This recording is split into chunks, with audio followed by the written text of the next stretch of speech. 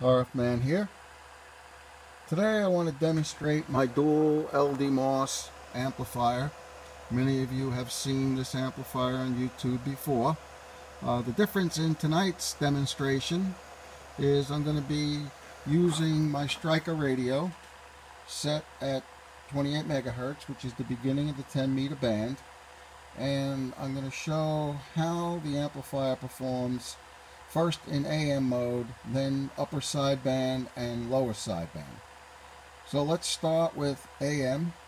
What I'd like to show in AM mode, this watt meter is on 5 watts on the 5 watt scale here. Okay, so that would be the lower scale here. Okay, and we'll show the dead key. It's about 0.5 watts or 500 milliwatts. Now let's take a look at the drain current or supply current, same thing. And there we're about 25 amps or so. And let's take a look here at the bird meter. I'm using a bird 43 line section as usual, and I'm using a 2500 watt slug. Okay, so that would be the upper scale that you see there. So about center scale here, this is a 1000 watts, 1500 watts, etc.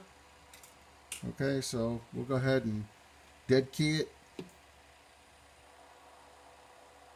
Looks like just about 1000 watts. Of course, I can set the dead key higher, but I typically use 1000 watts for these type of demonstrations. So now we'll go ahead and lower the volume, and we'll go ahead and test it with upper sideband. Okay, so I'm going to change this to the 50 watt rather scale, and let's take a look at the swing. Okay, in upper sideband, remember in AM we had about a half a watt dead key. So let's take a look in upper sideband, take a look at the swing. Okay, so now we're on the 50 watt scale. Audio, looks like about 20 watts or so swing. Okay, let's take a look at the current. Audio, looks like about 35 amps. Okay, and let's take a look at the output power. Audio, looks like about 1250 on the output. So now we'll go ahead and go to lower sideband.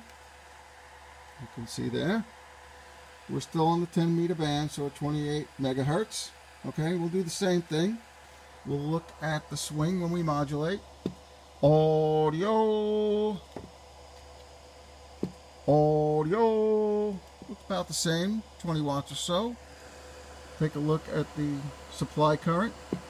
Audio, 35 amps or so. And then we'll take a look at the output power. Audio, looks like we got a little more out of it in the lower sideband, about 1500 watts. So a lot of you have been asking me how the amplifier performs in sideband mode, so I wanted to take the time and demonstrate this with just a half a watt of input drive. You could go up to 1 watt, 1.5 watts. That's probably going to give you somewhere around 30 or 40 watt swing. Okay, and that would increase your output power considerably, and also your drive current. Performance is the same on different bands. I'm pretty limited here with the Striker radio. I can go 10 and 12 meter. I've compared both bands; they perform the same. So I just wanted to address some of the questions that my customers have had about sideband mode and just do a quick demonstration. All right, RF Man, thank you.